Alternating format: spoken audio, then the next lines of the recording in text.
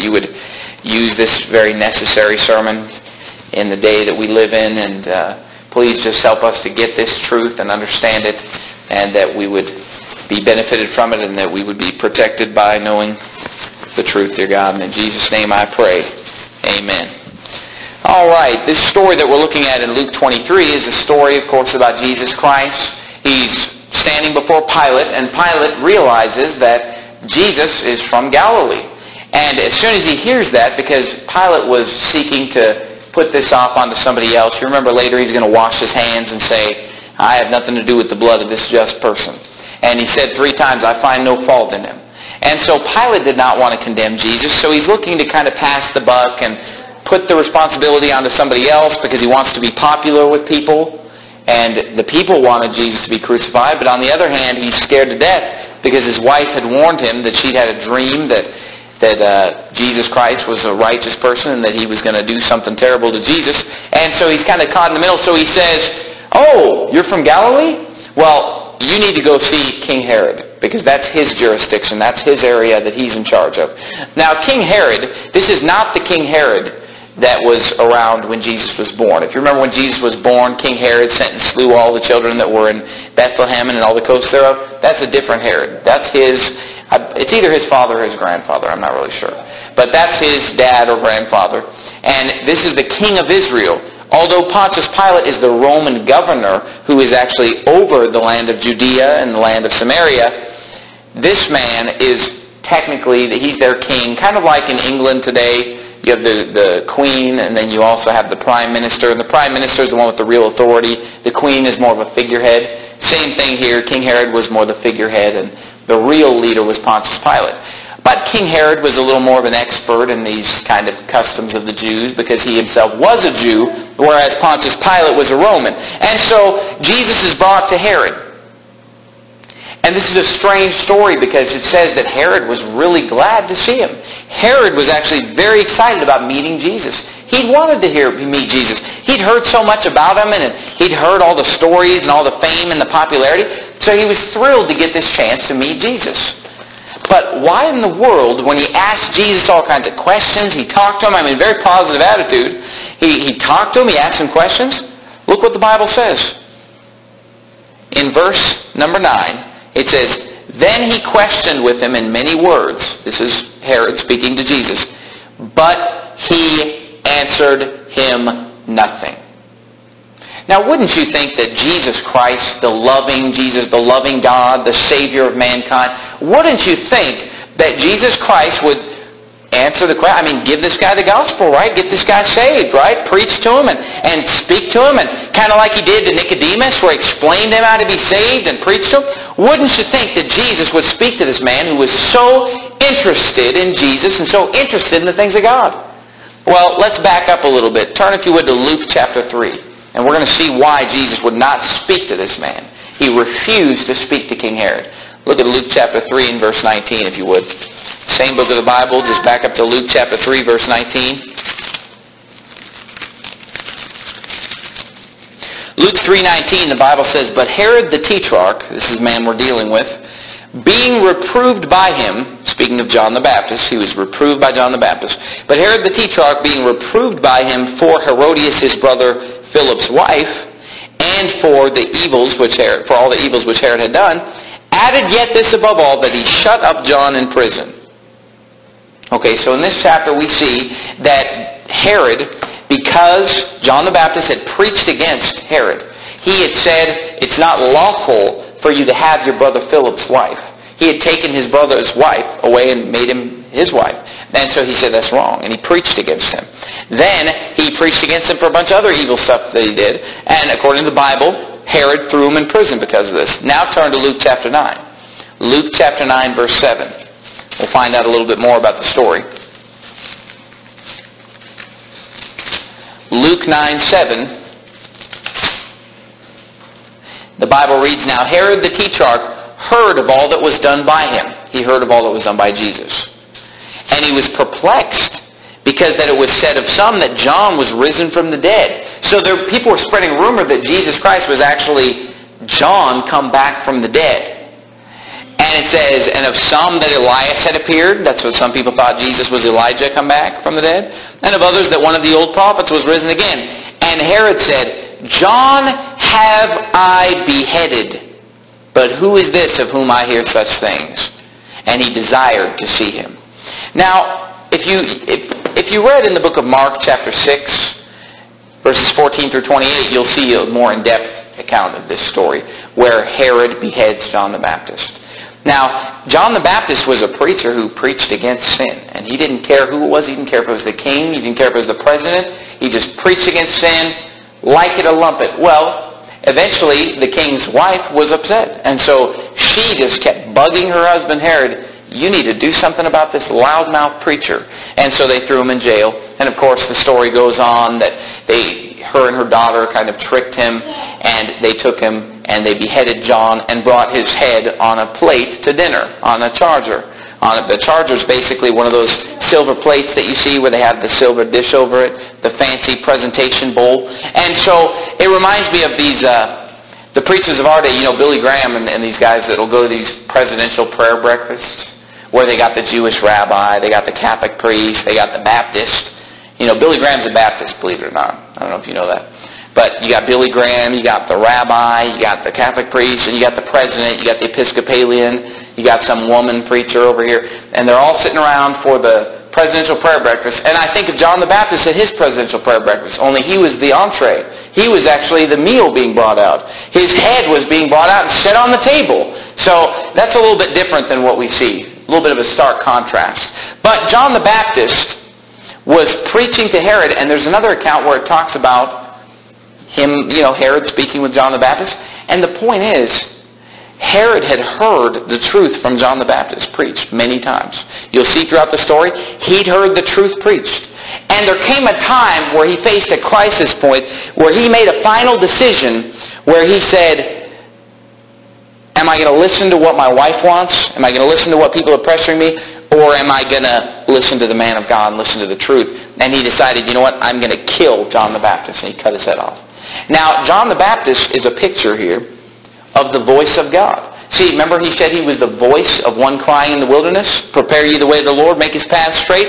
He's a picture of the Holy Spirit. He's a picture of the one who goes before and prepares the way for a person to be saved, Jesus Christ, that preaches the truth. That's the voice of God.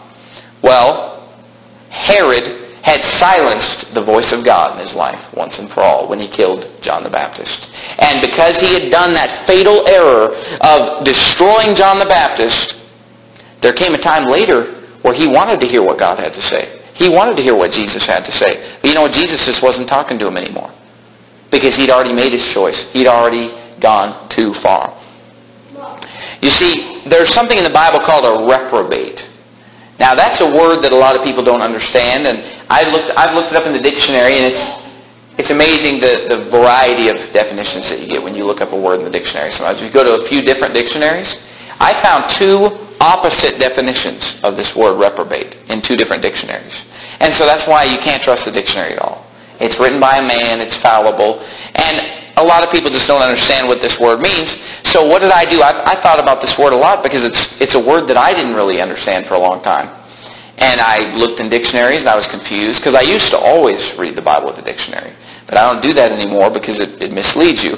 But I wanted to know what it means. And so I decided to just look up every time the word reprobate occurs in the Bible. Well, every time the word reprobate occurs, it's not really defined except the first time. The first time it's mentioned, God gives you the definition. Look at Jeremiah chapter 6, verse 30. And we'll see what this word means.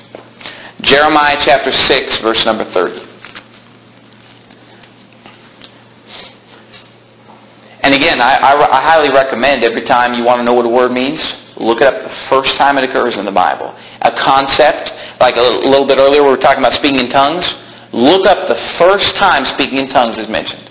The first time it's mentioned, Acts chapter 2, you'll find 17 foreign languages listed. I mean, that's what we're dealing with. We're dealing with foreign languages. So when it's brought up again in Acts chapter 10, or when it's brought up again in 1 Corinthians 14, I don't think it changed meaning from the first time God introduced it to us in Acts chapter 2 when he explained to us exactly what it was. It's foreign languages. By the time we're in 1 Corinthians 14, it didn't become gibberish because it's the same thing. Otherwise, God would have explained to us that it's something new that he's talking about.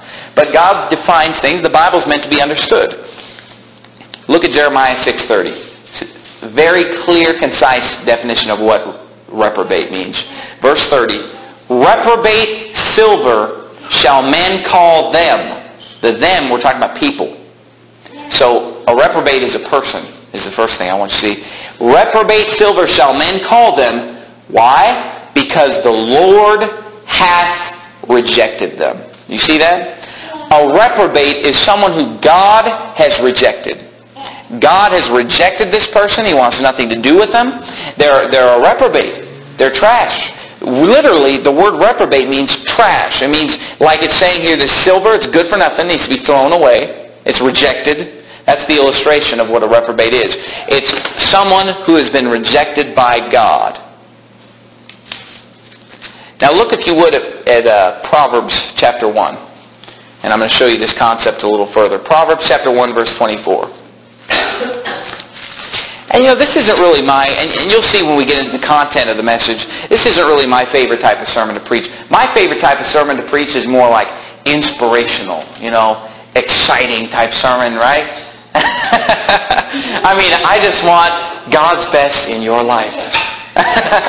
No, I'm not Joel Osteen. But I just like to preach a more inspirational. I want to get up and preach, forgetting those things which are behind, and reaching forth unto those things which are before. I press toward the mark for the prize of the high calling of God in Christ Jesus. That's exciting.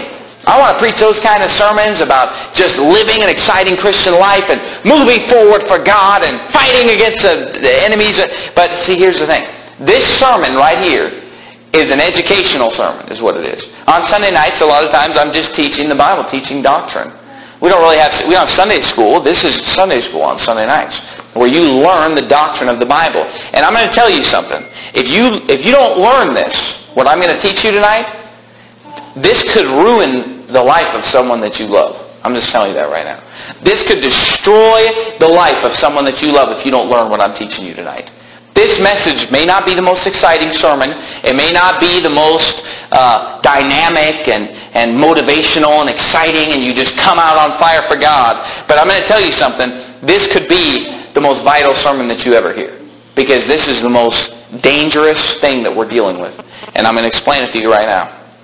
Look, if you would, but let's move into the message. Let's get a little further in this. Look at verse 24 of Proverbs chapter 1, and we'll see this again. And I literally, we can just read verses on this all night, because this subject is so replete in the Bible, this initial thing that I'm showing you about reprobates. But look at verse number 24. It says, because I have called, this is God speaking, because I have called and you have refused, because I have called and you refused, I have stretched out my hand and no man regarded. But ye have said it not, all my counsel, and would none of my reproof. He said, listen, I called you, you refused. I stretched out my hand. I said, hey, put her there, pal. I want to be your friend. This is what God's saying. And he says, no man regarded. Nobody wanted to be my friend. Nobody wanted what I had to say. Nobody wanted salvation. I offered it to him. He says, but you've said it not, all my counsel. He said, the Bible just means nothing to you. And would none of my reproof. You didn't want me telling you that you were wrong. You didn't want me telling you that you weren't saved. And look what he says. I also will laugh at your calamity. You say, what? God? A loving God up in heaven is going to laugh at something bad that happens to somebody? Yes. God says, you would none of my counsel? You said it not my counsel? You would none of my reproofs? I also will laugh at your calamity. I will mock when your fear cometh. He says, when you're scared to death, when you realize the truth, when your fear cometh, when you realize that you're going to be damned to hell, he says, I'm going to make fun of you. I'm going to mock you. I'm going to laugh at you. Now look, you say, that's not the God that I believe in. If that's not the God that you believe in, then you're an idolater, because you've created a false God in your own mind that's not based on the Bible. You've created your own image of God that's Santa Claus, and if you believe in a God that's described by you as something other than what Proverbs chapter chapter 1 describes, then you don't believe in the God of the Bible, and you're an idolater because you have a fake God. This is the real God. Now look what he says here.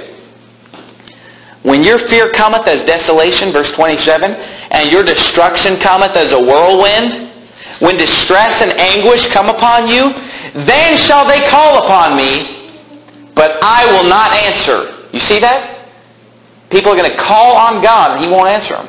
They shall seek me early, but they shall not find me, for that they hated knowledge and did not choose the fear of the Lord. They would none of my counsel. They despised all my reproof. Notice the hatred. Look what he's saying in verse 29 30. We're going to see this later in the Bible. He says they hated knowledge. What's knowledge? I mean, that's the Bible. Basically, they hated the Word of God. They hated God's Word. What's it say in verse number 30? They would none of my counsel. They despised, that's another word for hated, they despised all my reproof. What's reproof? It's something that somebody says to you that you're wrong. Again, it's God's Word. They hated God. They hated His Word. They despised all my reproof. Therefore shall they eat of the fruit of their own way and be filled with their own devices. For the turning away of the simple shall slay them, and the prosperity of fools shall destroy them. But whoso hearkeneth unto me shall dwell safely, and shall be quiet from fear of evil. And then look at verse number 1 of chapter 2. He's talking to his son. He's preaching this sermon to his son. This is King Solomon preaching to his son Rehoboam, perhaps another son. He says, my son, he's pleading with him in light of this. My son, if thou wilt receive my words and hide my commandments with thee, so that thou incline thine ear unto wisdom and apply thine heart to understanding. If thou criest after knowledge and liftest up thy voice for understanding, if thou seekest her as silver and searchest for her as for hid treasure, then shalt thou understand the fear of the Lord and find the knowledge of God. And see, here's the positive side of the coin throughout chapter 2. Because he's saying, look, son, there are people who reject God, and God says, you've crossed the line. Just like Herod crossed the line with God, and God said, I'm not talking to you anymore. I'm through with you. I'm finished with you. He says, you can cross the line with God, where God will mock you. When you call on Him and ask Him for help, He'll laugh at you. You call on Him and say, God, I changed my mind. It's too late. You've crossed the line. You see, there's a person who's called a reprobate who has crossed God's lines too many times. They've heard the preaching too many times. They've heard the plan of salvation too many times. They've heard the gospel too many times. And they said, no, no, no, no, no. And God said, fine. That's what happens. Think about, this wasn't in my notes, but it just came to my mind. Pharaoh. Think about Pharaoh. Moses comes to Pharaoh and says, thus saith the Lord God of Israel, let my people go. Hey, who's the Lord? Who is the Lord? I don't know the Lord. I'm not going to let the people go. And this is what the Bible says. Pharaoh hardened his heart. And then a second time, Pharaoh hardened his heart. But you'll notice a transition in that story. Eventually, you know what it starts saying? God hardened Pharaoh's heart. Because it started out, he's hardening his heart. No God, no man of God, no Moses, no word of God. And then what happens pretty soon? God says, you know what? You've said no to me too many times, Pharaoh. And he says, I'm just going to use you as an example to the entire world. You'll read about this in Romans chapter 9. I will use you as an example to the entire world of my power and my wrath, because I'm going to destroy your whole nation. And what does he do? He sends these horrible plagues that any sane and normal person would have said, uncle, by the time they went through these plagues. But why was Pharaoh so hard-hearted? Why was he so stubborn that he would just not give in? His men came to him and said, knowest thou not that Egypt is consumed? It's destroyed? Don't you know that our country's been destroyed? He said no. Why? Because his heart was hardened by God. Because God said, if you say no to me enough, then you'll say no forever. And you'll go to hell. And I'll destroy you. Now that may not be believed by some people. That might not. People say, well, you're preaching false doctrine. Well, look, I'm preaching the Bible, okay? I'm preaching straight out of the Bible. And if I wanted to, I could show you the examples on and on. There's Herod, there's Proverbs chapter 1, there's Pharaoh, and on and on and on. But look, if you would, let me show you something. Look at Revelation 22:11. Right at the very end of your Bible. And I'm building the foundation for the message, but look at Revelation 22:11. And notice God's attitude in this verse, Revelation 22:11. And this verse, I used to really wonder what this verse meant. It says in verse 22:11, he that is unjust, let him be unjust still. And he which is filthy, let him be filthy still. And he that is righteous, let him be righteous still. And he that is holy, let him be holy still. Do you see the attitude there of God saying, you know what? If you want to be righteous, go ahead and be righteous. You want to be holy? Go ahead and be holy. You want to be filthy? Go ahead and be filthy. You want to be unjust? Go ahead and be unjust. Now, there's kind of a dual nature of God, because on one hand, God says he cares so much about every single person in this world. He loves them so much that he died on the cross and went to hell and paid all their sins. That's how much he loves them. He'll send preachers, he'll send prophets, he'll send his own word. He butchered his own son on the cross. He died and was buried and rose again. He did everything in his power. He's just calling out. And see, in verse 11, you see just the flippant attitude. Hey, you want to get saved? Fine. You want to live like hell? Go ahead. You don't want to get saved? Fine. You want to be righteous? You want to be holy? Great. Now look at verse number 17. You'll see the other side of God. It says, and the Spirit and the bride say, come. And let him that heareth say, come. And let him that is athirst come. And whosoever will, let him take the water of life freely. See, here he's begging people. For the last time in the entire Bible, in Revelation 22:17, he's begging people to get saved. He's just saying, come, come, come, just get saved. It's free. Would you just come? But in verse 11, he's saying, hey, I don't care whether you come or not. Because this is the way God is, and this is the way we have to be. He'll do everything he cares so much that he'll do everything in his power to save somebody. But then there comes a time where he draws a line and he says, if they don't get saved, I really don't care. Because there's no skin off my back, because I did everything I could. And that's the way that we have to be in some ways. See, I could have this attitude that says, we must get the lost saved at any cost. Any cost. If we have to bring rock music into this church to get people saved, we'll do it. If my wife has to be up here in a miniskirt singing a special, we'll do it. If we have to go out and go into bars and preach in bars, and if I can sit down with a cold brew next to somebody and give them the gospel, whatever it takes to get them saved. No. We have to have an attitude that says, I'll do whatever it takes within the parameters of God's Word, within the parameters of what God says I can do. I'll do anything to get people saved. But see, when somebody rejects the gospel and there's just nothing else we can do, and when we have to cross some kind of a line in order to get people saved of God's laws, just say, oh well, fine, go to hell then. And see the dual attitude there? Push it as far as you can to get them saved, but if they don't get saved, there's nothing you can really do about it. You just say, fine. You say, if I could tell one lie and get 100 people saved and they go to heaven, if I could just tell a lie, would I do it? Or if I could steal $100 and somebody use that $100 and get 100 people saved. You say, but that's 100 people that go to heaven. I wouldn't do it. I'd let those 100 people go to hell. You say, well, you're wrong. Well, you know what? God lets people go to hell every day. God sends people to hell every day. He lets them go to hell rather than make an exception of right and wrong. If he wanted to, he could make it. Really nice people who aren't saved, he could make an exception and let them to heaven. He never does that. Never. Never has done it. He never will. Because God is a God of justice. And he says, I'm too holy to make a mistake. I'm too holy to lie and do wrong. Look, if you would, at Hebrews chapter 6. And we'll see this same concept again. Look at Hebrews chapter 6. Of course, I love the book of Hebrews. We did the Bible study through Hebrews. Hebrews chapter 6, verse number 4. Look at this. For it is impossible for those who were once enlightened and have tasted of the heavenly gift, it's like my salvation, the heavenly gift is the gift of God's eternal life.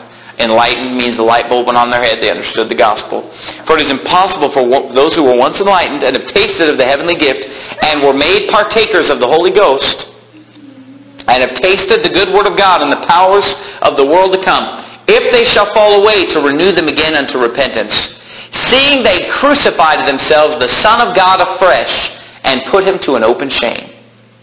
For the earth which drinketh in the rain that cometh oft upon it, and bringeth forth herbs meet for them by whom it is dressed, receiveth blessing from God. But that which beareth thorns and briars is rejected. You see that word again? Rejected. And is nigh unto cursing, whose end is to be burned. You see that? He says, look, once a person has been enlightened, once a person they've heard it and they've heard it, finally it clicks in their mind, they understand it, they've been enlightened, they've tasted the heavenly gift. I mean, they're just that close to being saved, and they've been a partaker of the Holy Ghost. The Holy Ghost is convicting them. They've tasted the good word of God and the powers of the world to come. If they shall fall away, to renew them again unto repentance is impossible. He says, they're rejected. It's over. When they finally just come so close, and I've seen this. I haven't lived that long of a life yet, but in my lifetime, I've seen people who went to church, and went to church, and went to church, and they got so close to getting saved. And then they just said, no. And their life went a downward spiral.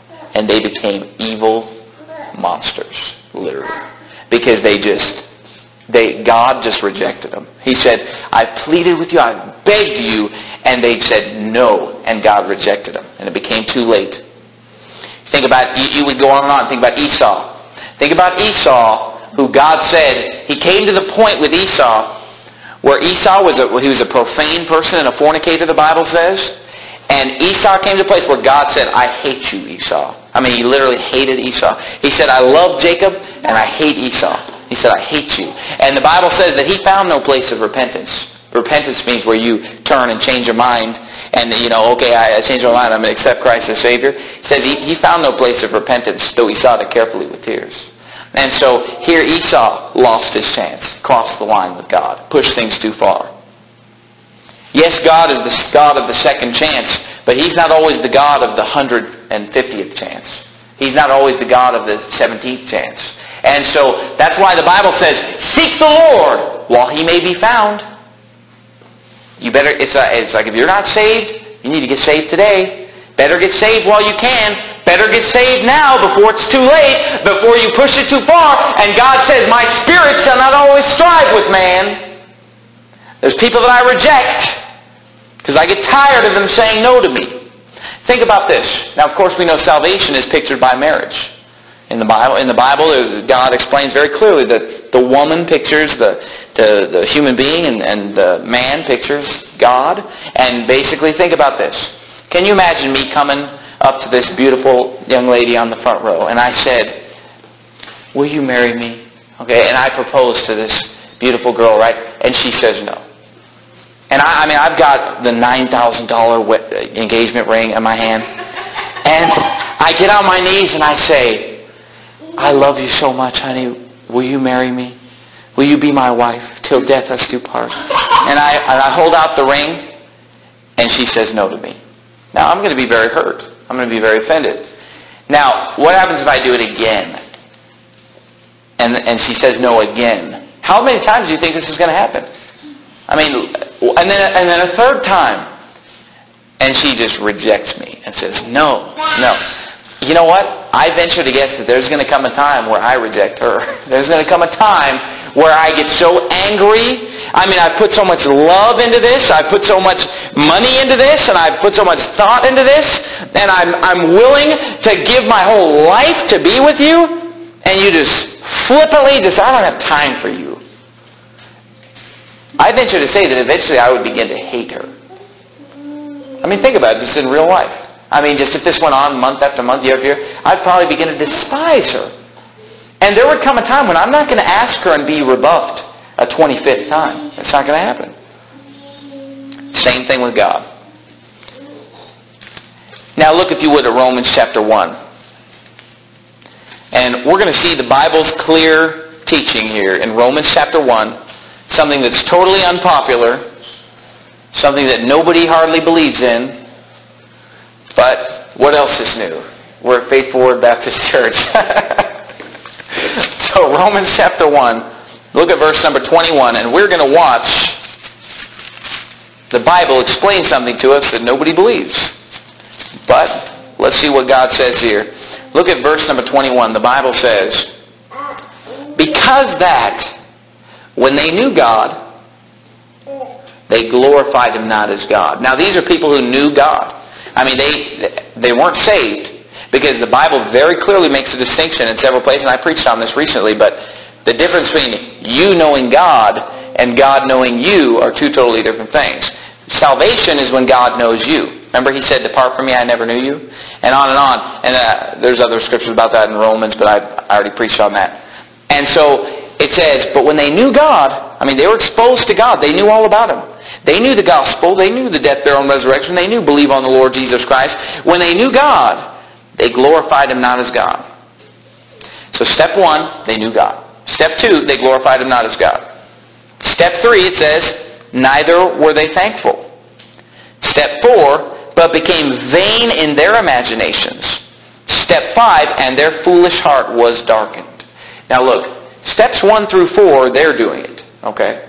Because it says, they knew God, they glorified Him not as God, neither were they thankful, they became vain in their imagination. See how the subject is they?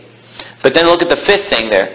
And their foolish heart was darkened. That's a transitive passive verb, which means that their foolish heart was darkened. That means somebody else is doing the darkening. And they are the darkenee, and somebody else is the darkener. Okay? Professing themselves to be wise, they became fools. That's step number 6. Let me turn my page here. It says, let's see, where am I at now? Okay. Professing themselves to be wise, they became fools and changed the glory of the uncorruptible God into an image made like to corruptible man. They brought God down to man's level, is basically what it's saying. And to birds and four-footed beasts and creeping things. Then they brought God down to the level of an animal. Wherefore, God also gave them up. Sounds like God's through with these people. I mean, they knew God, they glorified not as God, they became vain in their imagination, their foolish heart was darkened. I mean, they knew God. And they rejected Him. And it says, wherefore God also gave them up to uncleanness through the lusts of their own hearts, to dishonor their own bodies between themselves, who changed the truth of God into a lie, and worshipped and served the creature more than the Creator, who is blessed forever. Amen. For this cause, God gave them up. You see that again? Who's doing the giving up here? It's like God says, I give up. God gave them up into vile affections. So the first thing we saw is that God gave them up to uncleanness. Now in verse 26 it says, for this cause God gave them up unto vile affections. Vile. You know what vile means? Vile means disgusting. Disgusting affections. What's affection mean? That's when I kiss and hug my wife. That's affection. So He gave them up into disgusting, vile affections. For even their women did change the natural use into that which is against nature. You see those key words there, against nature? And likewise also the men, leaving the natural use of the woman, burned in their lust one toward another. Men with men, working that which is unseemly, and receiving in themselves that recompense of their error which was meat. That's AIDS. That's syphilis. That's the gonorrhea. You see that? And it says, and even as they did not like to retain God in their knowledge. Now look, how can you retain God in your knowledge if you never had God in your knowledge? See that? You retain something means you keep God in your knowledge. And even as they did not like to retain God in their knowledge, God gave them over to a reprobate mind. You see that word reprobate again? God gave them over to a reprobate mind to do those things which are not convenient. What things? Well, what we just talked about, homosexuality, men with men, women with women, doing things that are against nature, burning, men with men, burning with lust one toward another, and receiving in themselves that recompense of their error, which was meat. That's AIDS. That's the disease that God judges them with, and other diseases and other things. So look, God gave them over to a reprobate mind to do those things which are not convenient. The homosexual says, God made me this way. He's right. He's right. Don't tell him he's wrong. He's right. God didn't make him that way when he was born. God made him that way when he rejected God, and he turned him over to a reprobate mind and gave him over to uncleanness and gave him up to lasciviousness and filthy, vile affections. Now look at verse number 29, and we're going to see a roll call of the attributes of the homosexual. You know that homosexual guy at your work? You know that homosexual friend that you have? You know that homosexual relative that you have? Isn't he such a sweetheart? Isn't he such a nice guy? Isn't he just such a sweet, lovable guy? Well, let's see what God says he's like. Because this is who we're dealing with. Let's see what God says he's like. Being filled with all unrighteousness, fornication, wickedness, covetousness, maliciousness, full of envy, murder, debate, deceit, malignity, whisperers, backbiters, and here's the key, haters of God. Remember we saw that in Proverbs 1? Haters of God. Let me tell you something. Here's a news flash for you. The homosexuals hate God. Did you know that? They hate God. They would none of his reproof. They hated his instruction. And God's going to laugh at them when they're destroyed one day. That's what the Bible says. Let's go on with the roll call, the Hall of Fame of the homosexual. This is that sweet, lovable guy that serves you on the flight attendant if you fly with AA. That's why I fly with America West. Sometimes I call it gay A.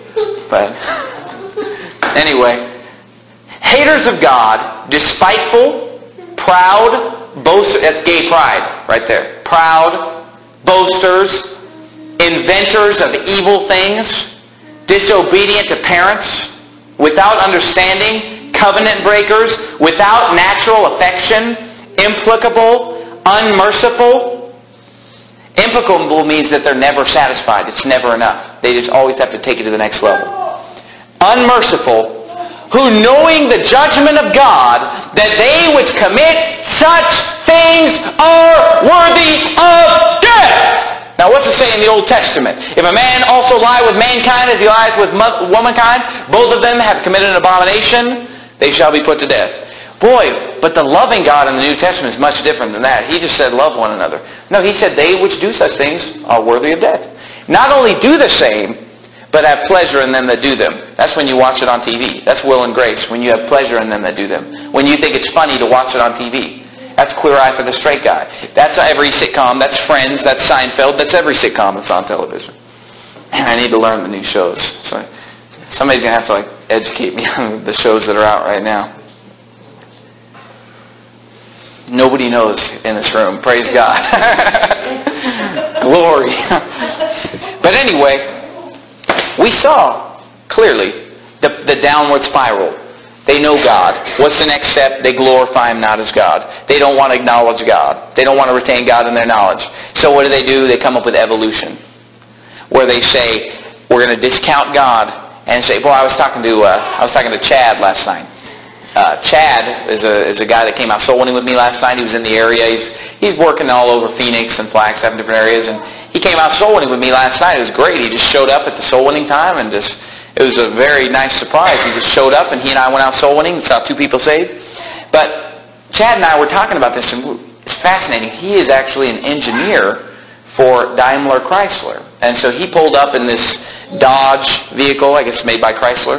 And he had all these computers and all these things across the dash and laptops set up. And basically, as he drives around in the hot weather, he's testing this automobile and he's getting all the readings while he's driving, and that's his job.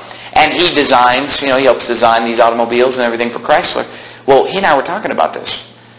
And I'd never really thought about this. And he was talking about how, he studied physics and this and that. And I said to him, it'd be really interesting. This thought entered my mind. I said, it'd be really interesting, Chad, if you could look at a plant and just see how a plant functions, or a tree, or an animal, and just look at how their body functions, because they all have different cooling systems and fuel systems. And what if you could take that, and if you could incorporate, because it's perfect if God made it. It must just be the perfect system. And what if you could take that and incorporate that into designing a car? And he said, you know what, that's exactly what they do. He said, sometimes they actually do that. He says that Mercedes, for example, took a certain fish, and they studied the way this fish was shaped, because it just maneuvered so well through the water or what have you. And they took the way this fish was, and they reverse engineered the fish, and they kind of designed part of a car based on the way this fish operated. And I said to him, I said, wow, I said, that's great that at least they have enough intelligence to know that what God has made is the best thing. I mean, it's got to be the ultimate. So they're actually, taking a second place and saying, God, show us through your creation. He said, no. He said, in the paper that they wrote about this, that he read about this from Mercedes, they said like it was the marvel of evolution. And it was just, I actually thought for a minute that they were acknowledging God. Like, boy, this is what God made. Let's look at it. But actually they said, no, it was this marvel of evolution. So just random chance has produced something greater than the minds of these German engineers at Mercedes, in their mind. Just random evolution. And it's ridiculous how they just don't acknowledge God. But then the next step is that the Bible talks about how they worshipped and served the creature more than the Creator, who is blessed forever. Amen. And so what it's saying, they begin to worship the human body. They begin to worship the human, and then eventually they'll begin to worship animals. And you'll see, of course, societies that actually worship animals that have degenerated down. But think about the worship of the human body. Just look around. Everything is just the body. You go in the mall, it's just bodies. Every advertisement, turn on the television, you look at a billboard, it's just body. The human body is worshipped. And the downward spiral continues, and when a person just rejects God and says no to God, eventually God will give them up. He'll give them over. He'll reject them. And the Bible says that He turns them over to a reprobate mind to do those things that are not convenient. See, no one who is just a sinful man, myself included, has a desire for homosexuality, period. See, that's why the Bible said it's against nature. That's why I said it's not natural affection. You see, I have a sin nature. I was born a sinner. Adam sinned, and because of that, death passed upon all men, for that all have sinned. And I have a sin nature. That means that, am I ever tempted to lie? Yeah, of course. Am I ever tempted to have a lustful thought? Yes. Am I ever tempted to hate somebody? Absolutely. Am I hate my brother without a cause? Sure. Am I ever tempted to steal? Absolutely. Am I tempted to anything? Yes. Pretty much every sin in the Bible is going to tempt me at some point or another. But am I tempted by homosexuality? No. Because that's not part of my sin nature. That's not natural. See, it's natural for me to be tempted to sin. That's why my kids, I don't have to teach them to lie. They're going to lie on their own. I have to teach them to tell the truth. Because the nature is going to tell them to do wrong. Sin nature. But look, homosexuality is against nature. Now, let's say I'm driving down the road. And I'm not trying to be crude or anything, but let's say I'm driving down the road and there's a billboard of some kind of a woman that's provocatively dressed. Well, what am I going to do? I'm going to make sure I don't look at that billboard, right? I'm going to avert my eyes and say I shouldn't look at that. I will set no wicked thing before my eyes. I'm not going to look at that. I'm not going to lust after that in my heart. And I'm not going to look at it. Now, you can condemn me and say, oh, you should just be so above that. You shouldn't even be tempted. And that's ridiculous. Obviously, I'm a human being. But if I saw some billboard, and I realize this is ridiculous, and this is a little bit vile, but bear with me. Let's say I'm driving the road and there's some billboard of some guy up there, in some pose. Do you think I'm going to be like, oh, God, I will set no wicked thing before my eyes? No. There's no temptation. It's ridiculous. It's stupid. And any man would agree with that. If you talk to a normal man and said, are you tempted to look at another guy? He'd say, no. That's sick. That's ridiculous.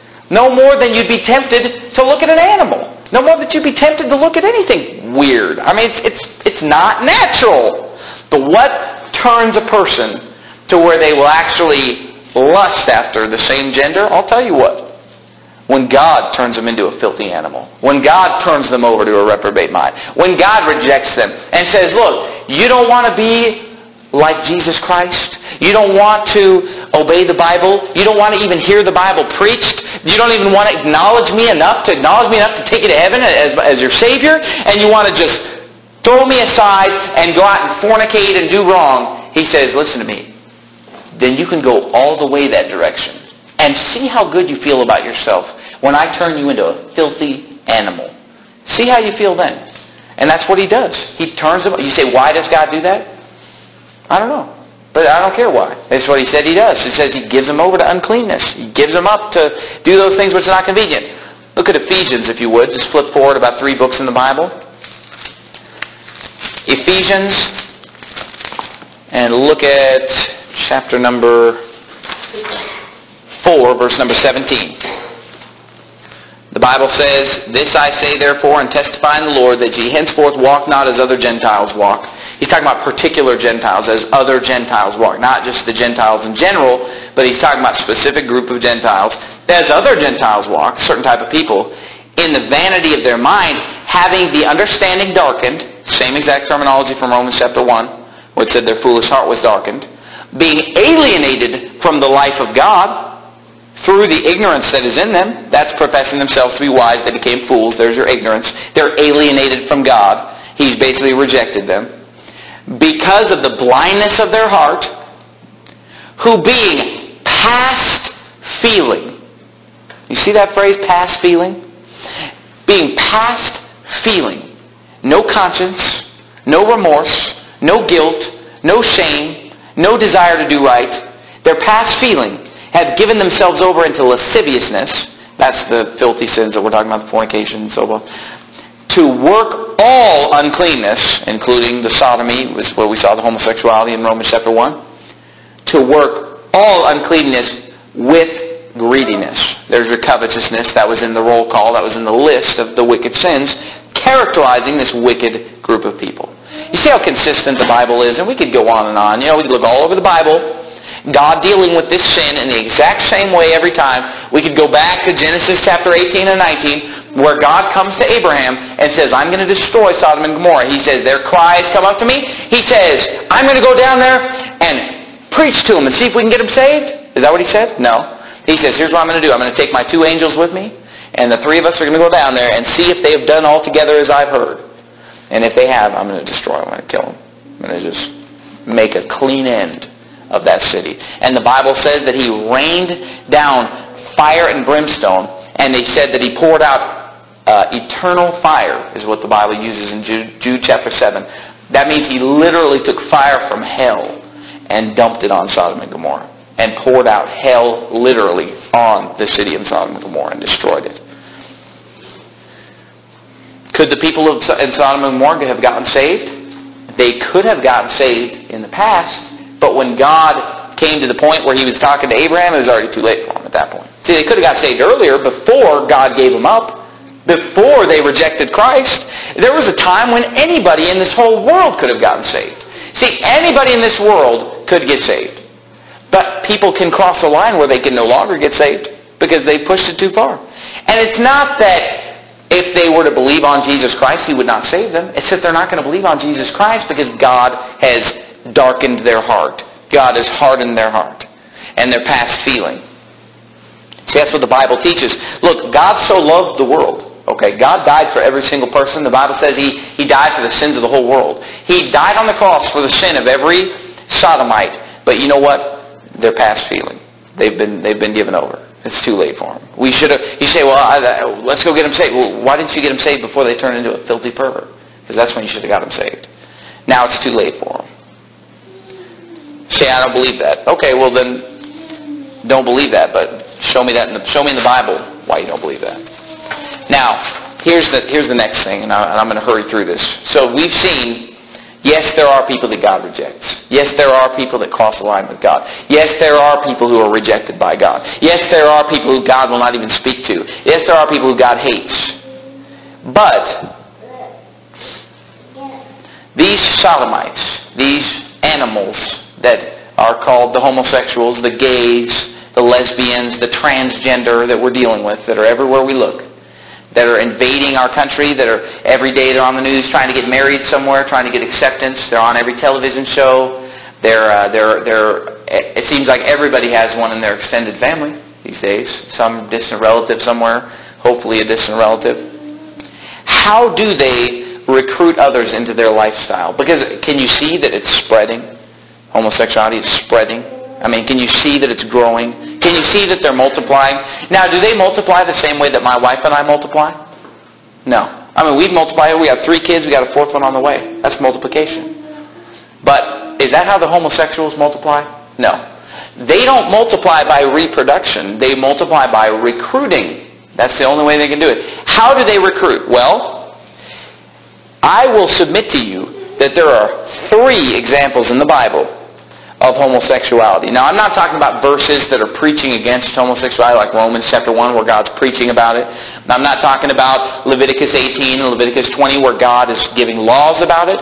I'm talking about verses where there's actually a story involved, where we get the names of people and we actually get a story that involves homosexuality. There are 3 in the Bible. All 3 of the stories, all 3 of them, involve a homosexual violating another person against their will. All 3 of them. All 3 of them. You say, well, what do you take from that, Pastor Anderson? Well, this is what I take from it. Since the Bible has everything I need to know about every subject in the world, no matter what it is, and I mean that, then if I want to know about homosexuality, everything I need to know about homosexuality is going to be in this book. And so I'm going to look at the 3 times that God tells me a story about homosexuality and what these people are like. All 3 of them, 3 out of 3, talk about someone being violated against their will. Because that's what they do. That's what they're about. They are about violating other people and recruiting others into their filthy lifestyle. Let me go through these quickly. Genesis 9. Flip to Genesis 9, please. And look at this. And I'm just going to blow through these quickly. Genesis chapter 9 and verse number 20. And I'm going to tell you something. You say, why are you preaching this message? This is not helping me. Let me tell you why I'm preaching this message. Because I know what's going on in this country. And I know what's going on in churches. And I've heard, you know what the young people my age and younger, think about homosexuality? They think it's not a big deal. They think it's a sin like lying's a sin, like stealing's a sin. They literally, I heard a girl say, a teenage girl say, and this is so indicative, and you may not believe me, this is indicative of the way that independent fundamental Baptist teenagers and young people feel about homosexuality, because their parents have put the television in their room with them every night. And this is what this girl said. She said, homosexuality is like shopping on Sunday. God would prefer that you didn't do it. That was her synopsis. I've heard another teenage boy say that homosexuality is no worse than stealing a pencil because sin is sin. Now look, that's retarded. Because if sin is sin, all sin is sin. All sin's equal in God's eyes. And again, this is a parrot thing. All sin's equal. All sin's the same. You know, people just repeat the same thing often enough, and it's true. I thought Jesus said, listen, Pilate, he that delivered me to you hath the greater sin. I thought that Jesus said that the Pharisees were going to get a greater damnation than other people. I thought that God had a whole law book called the Pentateuch, Genesis, Exodus, Leviticus, Numbers, Deuteronomy, where he lists different crimes with varying degrees of punishment based on how bad the crime was. Because no, all sin is not equal. If you think that stealing a pencil is as bad as homosexuality, then you need to get your head examined. And I mean that. I don't even know what to tell you. I mean, if you actually think that God doesn't see the difference between stealing a pencil and fornicating and adultery and homosexuality and murder and they say all sin's equal. I mean, if you don't think there's a difference between Adolf Hitler, okay, and the guy who lives next door to you who doesn't go to church on Sunday, if you don't think that there's a difference between those two people, I don't even know what to tell you. I don't know where you got that. I don't know where you came up with that. But for some reason, people believe that everywhere I go. All sin's equal. Homosexuality, lying, it's all sin. Sin is sin. No, sin is not sin. There's big sins and little sins. And you say, look, there are big sins and there are little sins, period. And because God says that some sins, He says it's just a slap on the wrist. Other sins, you pay a small fine. Other sins are the death penalty. Now look, it's true that any sin will send you to hell. Yeah, it's true, because you can't have any sin to go to heaven. But no, all sin is not equal in God's eyes. Because I don't remember God pouring out fire and brimstone on the city of Tempe.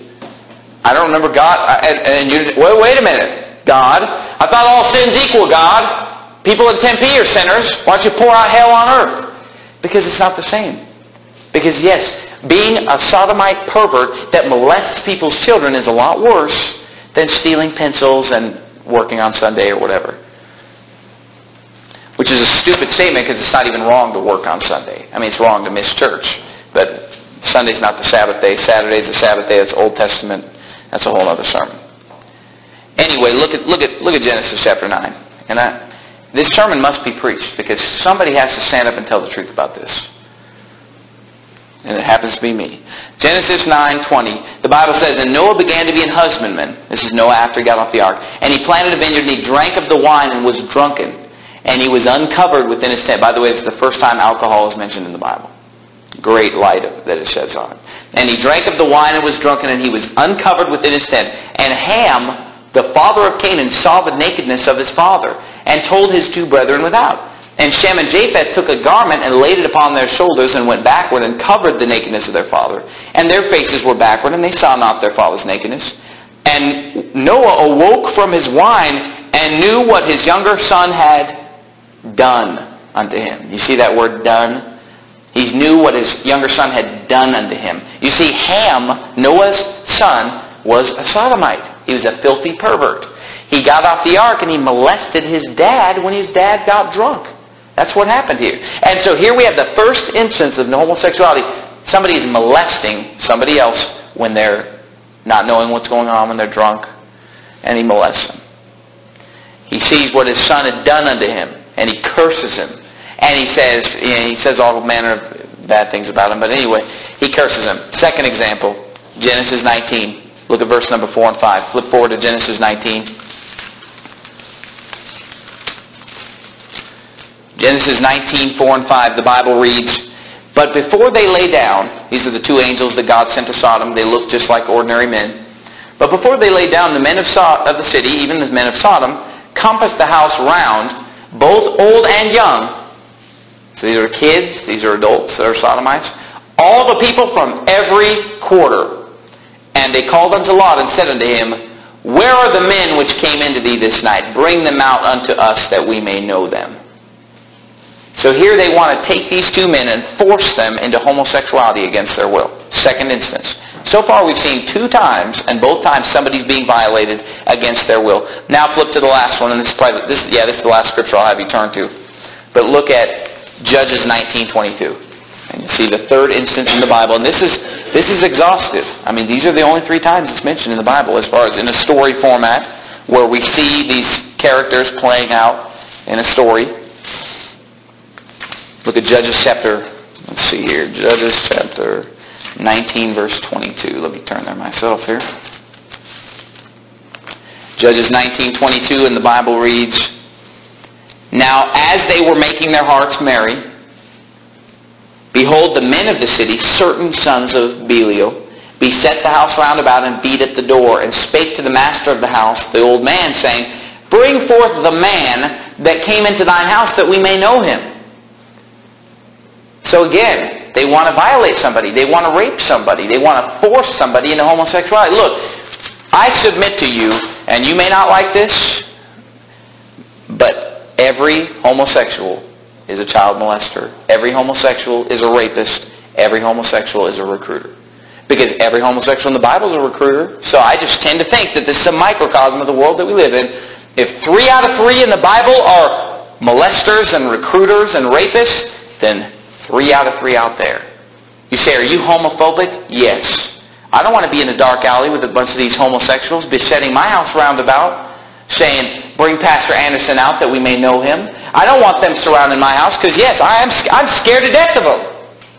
Yes, I am homophobic. I don't mind that term. I am scared to death of them because they want to violate me. They want to violate my children. They want to hurt me. They want to hurt somebody and try to recruit them into being a filthy animal like they are. Now, I'm trying to condense this, and the sermon's almost over. I'm sorry that it's a little bit longer than usual, but I'm trying to condense this down and make it short. But here's the thing. I could show you on and on. There's so many scriptures. The Bible talks about people, beguiling unstable souls. It talks about people going after young people, children.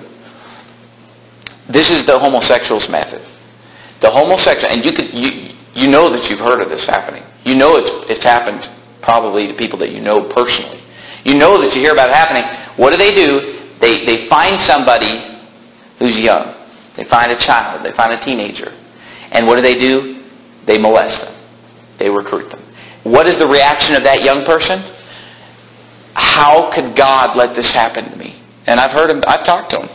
How did God allow this to happen to me? I can't believe that a loving God would allow me to be violated and perverted like this by my uncle or by my aunt or by my cousin or by my friend at school. And what happens is they can't deal with it because they're so young. They can't deal with the fact that they've been raped and abused and violated by this sodomite. And so what do? They start to wonder, maybe I'm a sodomite, because they've been so brainwashed, so you might be born that way. And so what do? They start to get angry at themselves. They start to feel guilty like it was somehow their fault, even though it wasn't. And they start to turn their anger toward God. And they start to be bitter against God. And they start to hate God. And what happens is a lot of times the people who are the very victims of the sodomites are the ones who end up being converted to sodomy. Because they weren't saved. They didn't really know. They were too young, or they just didn't really understand, or they just weren't saved for whatever reason. And sometimes they can become a reprobate and just turn to hatred for God, turn against God. Other people are sometimes effeminate, and that's who's targeted sometimes by these crowds too. I've seen it in school. I've seen effeminate kids be attacked by the sodomites in Christian school and public school. And they'll go after them.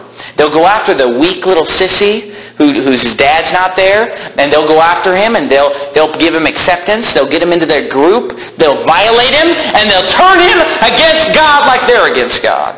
And they'll turn him into a filthy reprobate animal like they are. But one last point that I want to make about this. Do the sodomites only prey on the same gender? Do they all, let's say, Uncle so-and-so is a sodomite.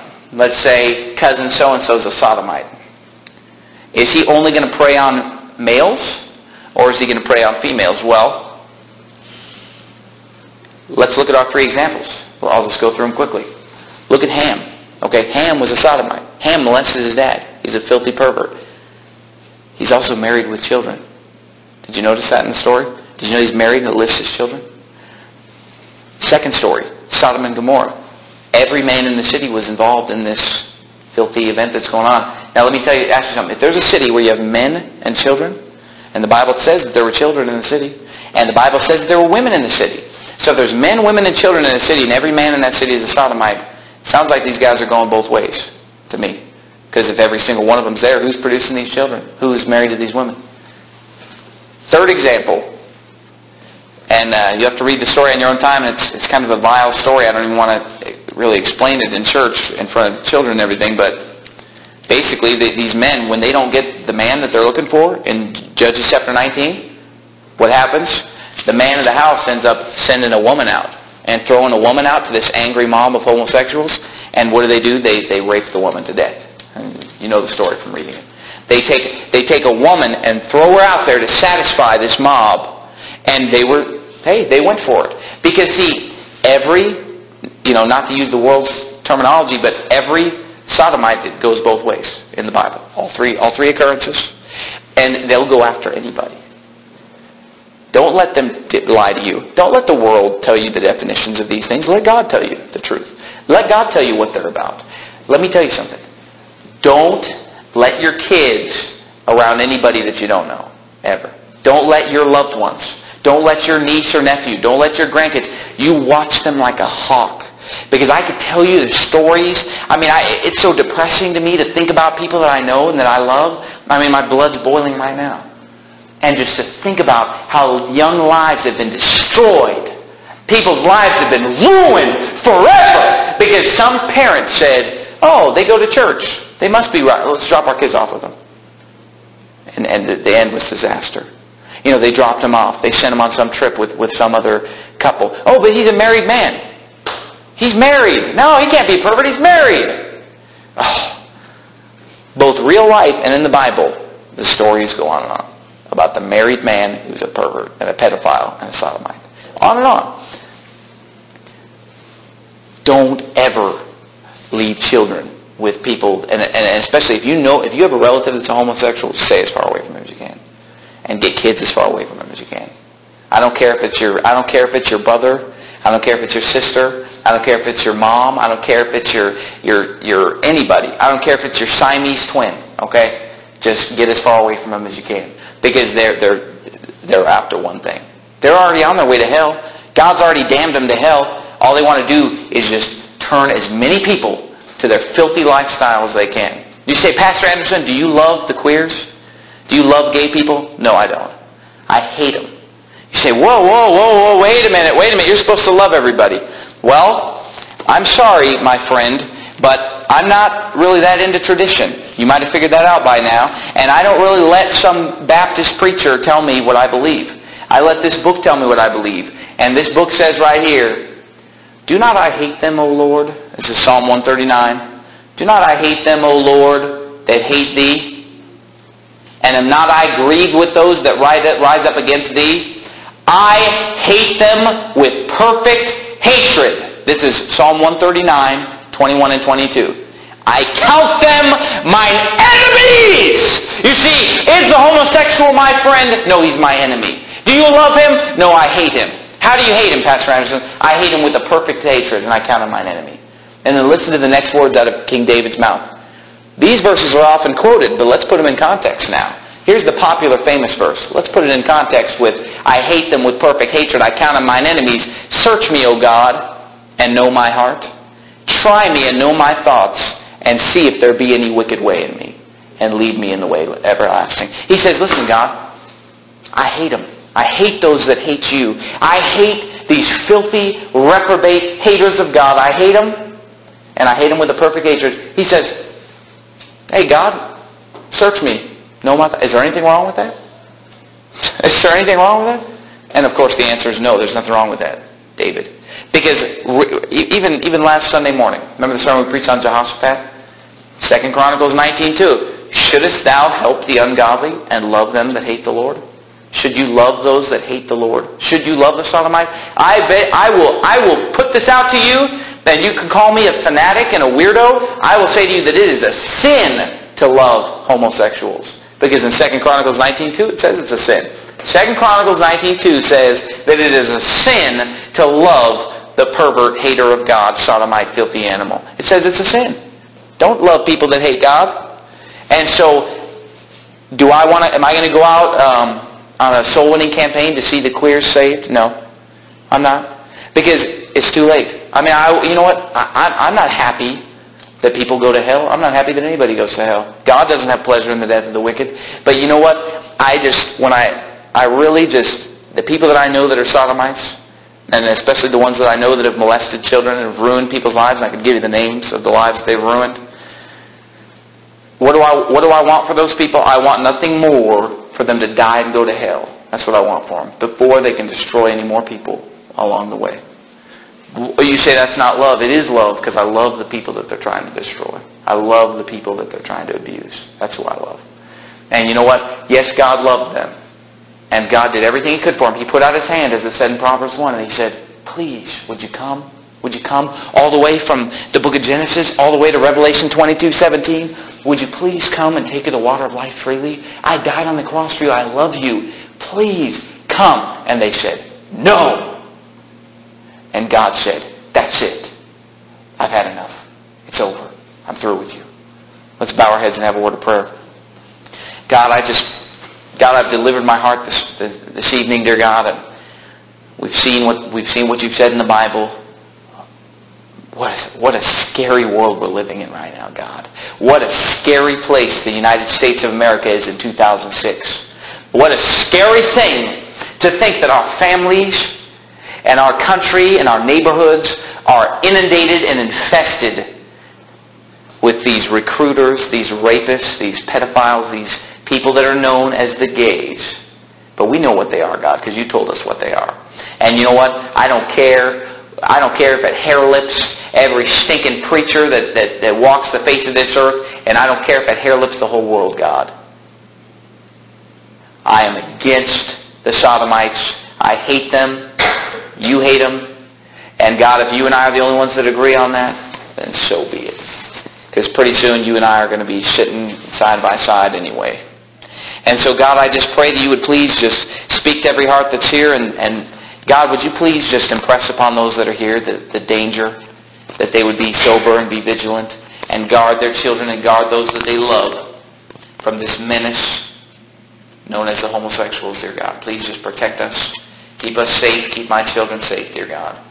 And we love you in Jesus' name.